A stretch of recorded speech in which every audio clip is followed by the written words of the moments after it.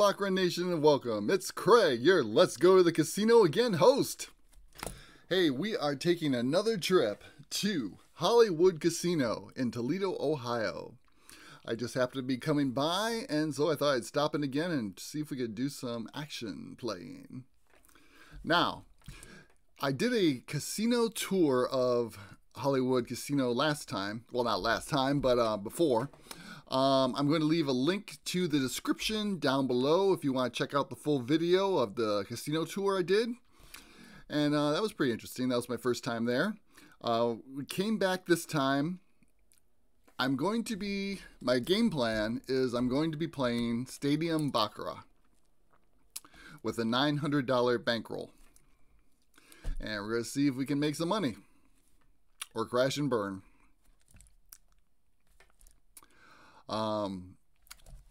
As opposed to my last trip there, this was different. A lot has changed on the inside. They totally moved things around. Before there was this little high limit room, but now they have like this whole big high limit VIP section, which is actually really nice. I kind of really like it. But I wasn't prepared to do high limit today because I just brought enough for Stadium Baccarat. When I first walked in, I had to leave because security took me to the ground thinking I was recording. No, just kidding. No, but seriously, recording inside this time, I felt it was too obvious.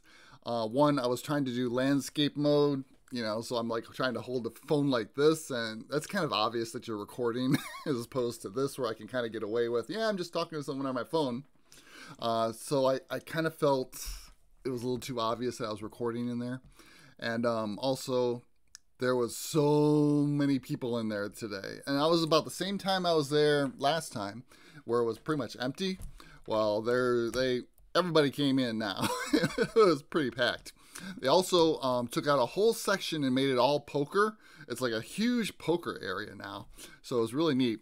You can see right here, here's the Stadium Baccarat that I was checking out on the last video. And this is where I was playing. I was right at that seat over there, I think it was. But that was interesting. And let me show you a clip here of my bankroll before we went in. All right, we made it back to Hollywood Casino in Toledo, Ohio. Here is our buy-in we're going to be taking into the casino, $900.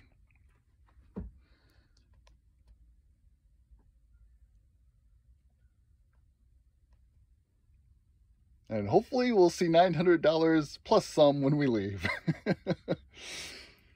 We'll see how it goes. Okay, so I had my 900 bucks and I went in the door, and first thing I realized is from the last video how loud the music was. And I knew the music was going to be even louder over at the Stadium Baccarat area, so I forgot I was going to bring earplugs in with me. Yep, that was my defense mechanism. I was going to wear earplugs so I can concentrate. So I left, went back out, got my earplugs, came back in, and they worked really good. I mean, I still could hear everybody and everything that was going on, but it was like it kind of filtered out the loud music, which was kind of nice. I actually could enjoy the music now because it wasn't so bam bam in my head. Anyways, the other goal is what we're going to be doing is this was actually suggested by a member that I try this sequence, and I kind of tweaked it a little.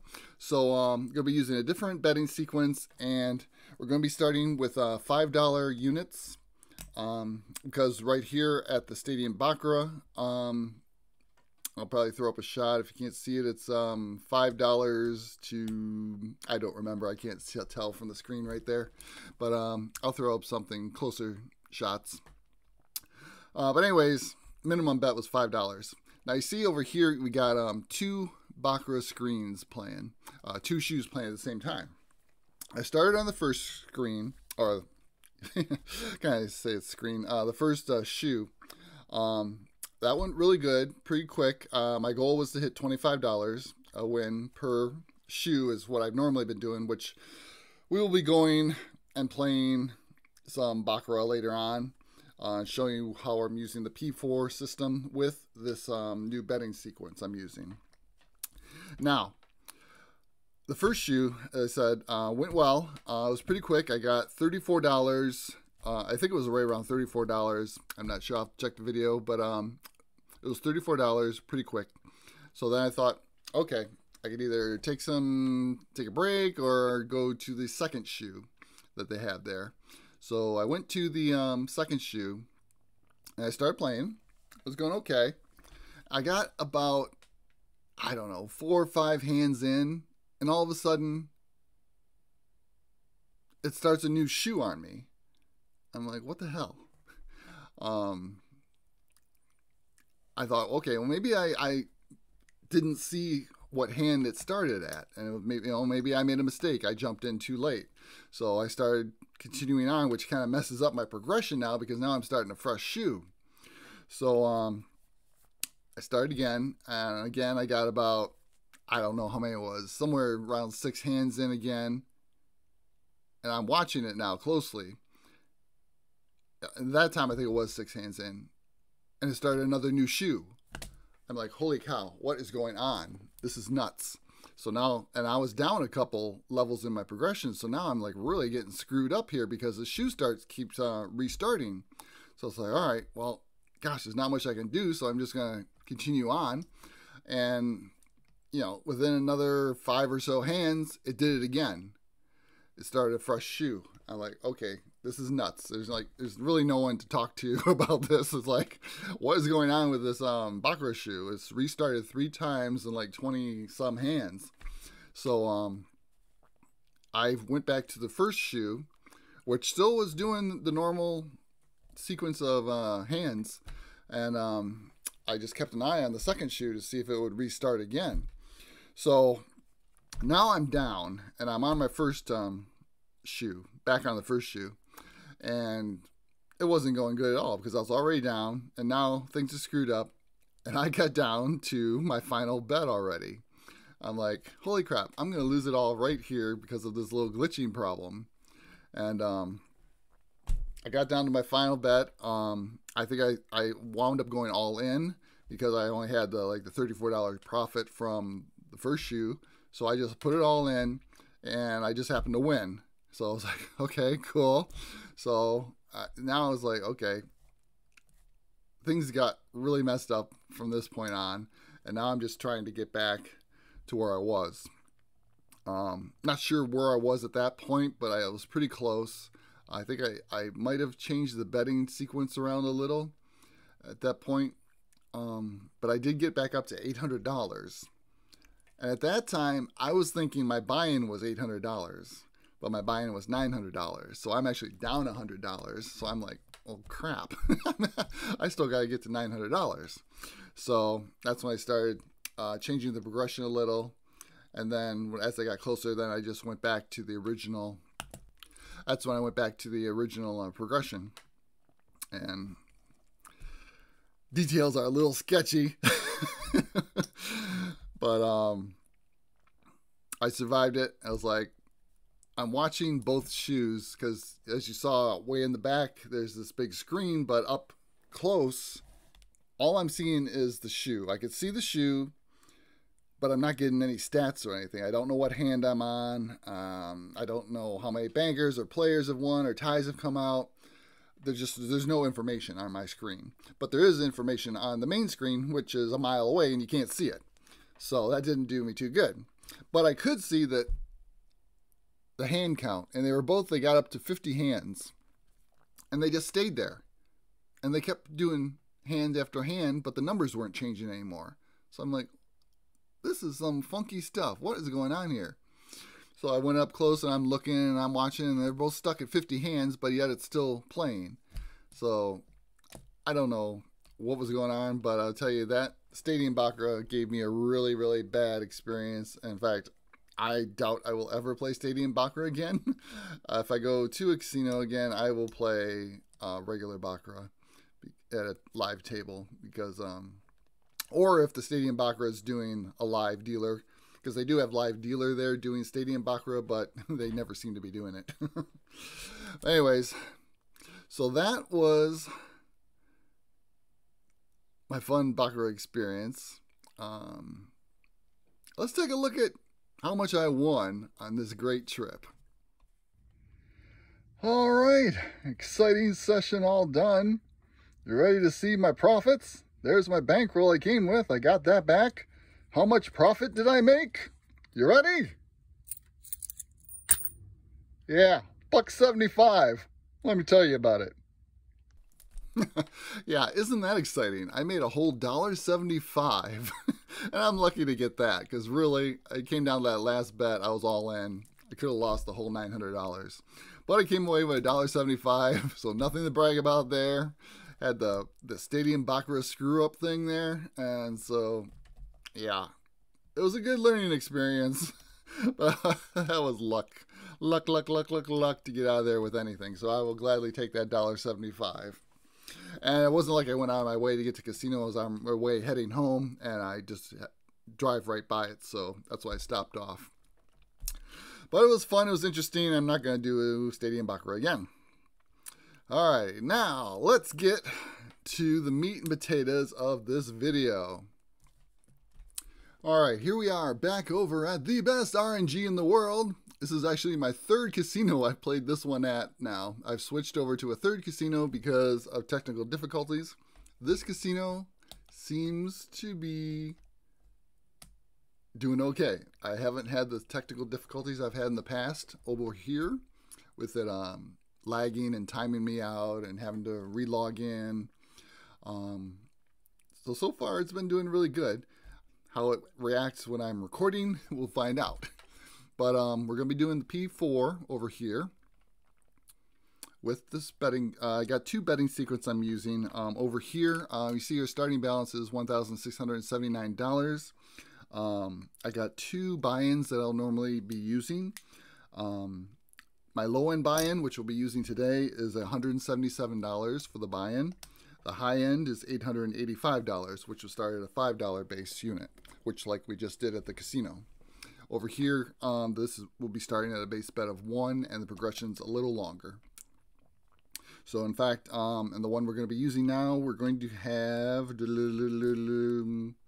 19 chances to win, and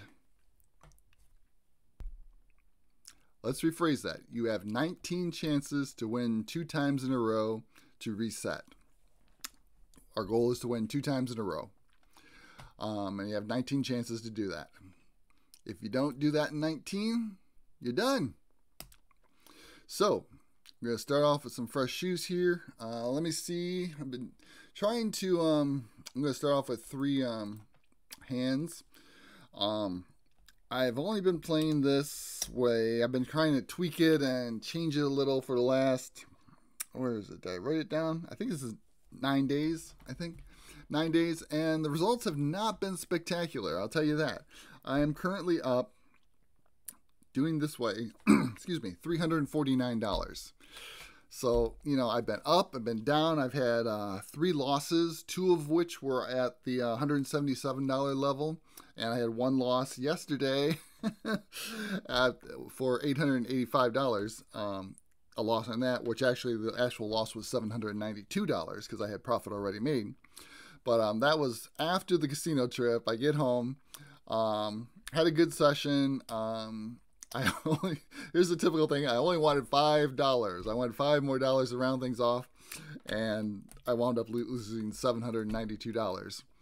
I'm like, well, crap, that really sucks. So yesterday, well, day after that, which would be yesterday for me, I wound up playing 27 rounds to win back $794 to put me back in the profit zone again. That was a little taxing. That was a lot of play. But the good thing was I did it. Downside to this would be obviously getting a second loss during that time would set me back even more. So, you know, I don't know. I'm still playing around with it. It's nice that I've been able to recover from my losses, but you know, with anything, if you get multiple losses, then you're going to be even more in a hole. So, kind of still playing around, tweaking some things. Like I said, we're going to be using the P4, which is we're going to be betting the chop until one side or the other has 4 in a row. And then we're going to stick with that side until it ends, and we'll go back to the chop. All right, so let's just start things off here. Obviously, since we're primarily playing the chop, a nice choppy shoe would be nice. But 3 hands, you're not going to see a whole much. This is just another twist I added lately. We're going to start off with these 3 bankers, and I'm going to start in with a dollar bet 2-player, which if it is a loss, then we will automatically be going to the next bet, which would be on banker. So we're just kind of, taking the first 3 losses as virtual, but it doesn't really matter. Okay, so let's see what happens here. We're gonna go for 5 units. We'll go for, I don't know how long here, because I want to jump over to the live dealer over there, at the other casino. The minimum bets, I'm going to be doing $5 over there, so I'll be doing the $885 at risk, just like I did at the casino. So I want to show that. So okay, let's see if we go. Come on, player, let's see what happens. Okay, banker wins. So we will go to our second bet of $1. And the reason I'm using the lower level in here at this one is because, I spent all day yesterday betting, risking $11, and that was enough. Go right back to risking all that. Okay, so like I said, up $349. So I'd like to see if we can hang on to some of that right now until I rest up a little. Then we'll hit the hard stuff. So we lost that. So now we're going to be jumping onto the banker side for 1.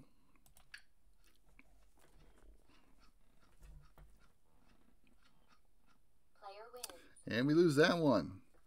So we will go a 3rd time for $1 to banker, because now we're going to go back to the chop, which the last one was player. So the next one will be for a chop of banker for $1.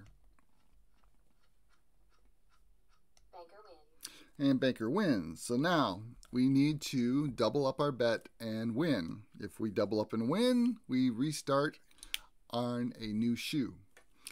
How I've been doing it over here is I will do 1 cycle of 2. I get my 2 wins, which would be the double up. Then I go to another shoe. I don't keep playing. I go to another shoe.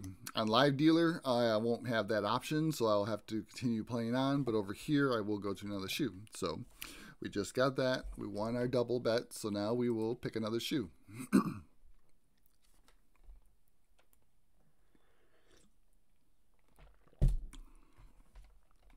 Alright, let's clear that one off so I don't make the mistake of going back there again. Let's try the first one. Currently looking for a chop to player, so we restart at 1.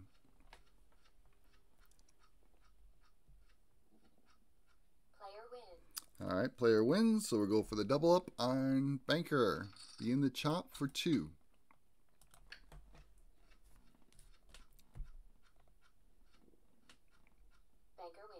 Alright, there we go. Another win, another round completed. So now we will go to another shoe.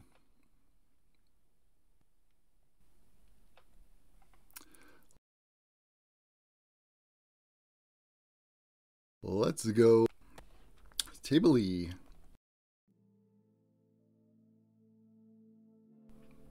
Finish it off. Player.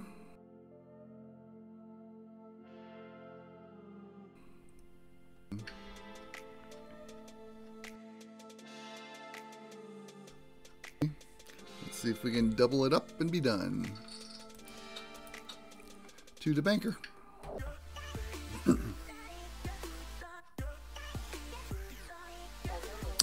And we win. And we got the 684, so that's up 5 units. And that was our goal, so we are done here. take a look at the progression I'm using on the dollar unit base bet. Here's what it looks like. And again, you just need to win twice in a row to complete the cycle. If you like this kind of content, give a thumbs up there, show some likes here, and if you're new, don't forget to hit that subscribe button and notifications so you won't miss the next video. Alright, let's head over to some live dealer.